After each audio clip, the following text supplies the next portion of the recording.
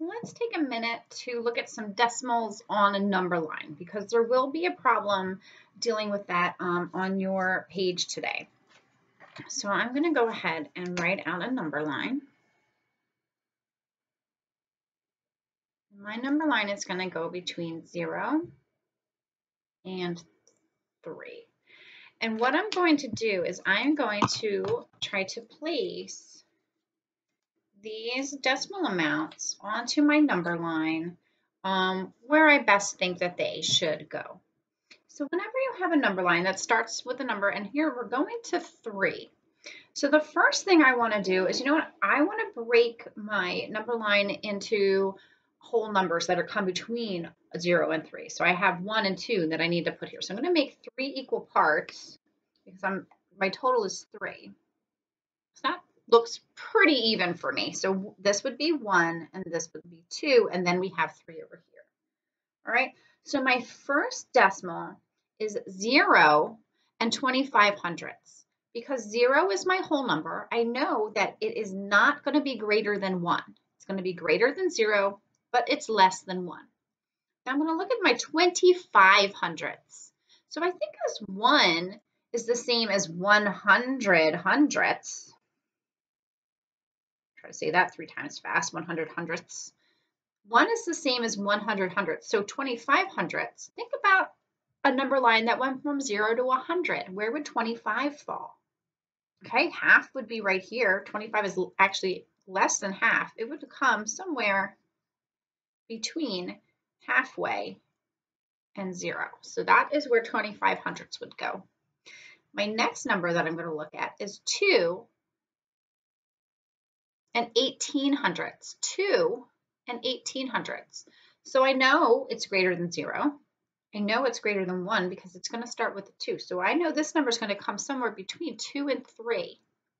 So I want to think this is like 200 hundredths.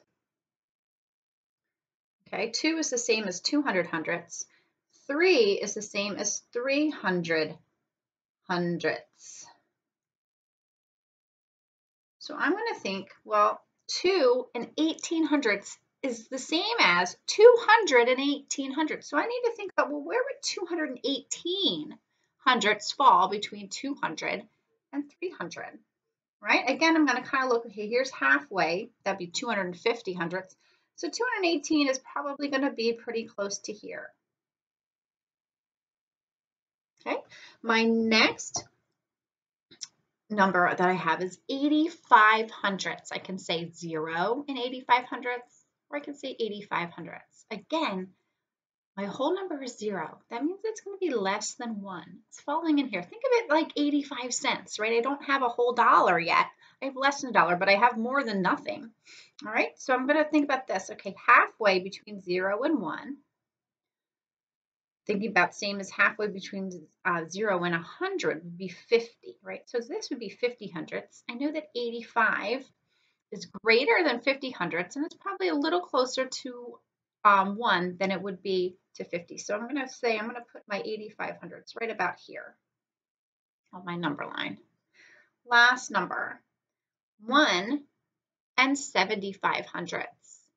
1 and 75 hundredths. So I know my number is going to be greater than 1, but if we don't have a 2, so it's going to be coming in between 1 and 2. So again, think about 1 is the same as 100 hundredths, and 2 is the same as 200 hundredths. So this number here would be like 175 hundredths. Where would that fall?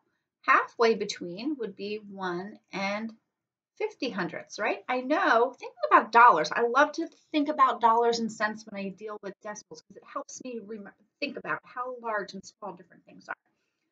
75 cents comes right between 50 cents and a dollar, right? So 1 and 75 hundredths is going to come right between 1 and 50 hundredths and 2 hundredths. So this is where my 1, he kind of doesn't, I'm going to draw his line, I'm going to draw his arrow up here. He comes right in there on our number line. All right, so hopefully that helps you work on the number line problem that you're going to have on your page today. Okay, thinking about how the numbers relate to each other, where they're going to fall. Now we can look, we have them nice and ordered in order from smallest to largest now that we put them on our number line.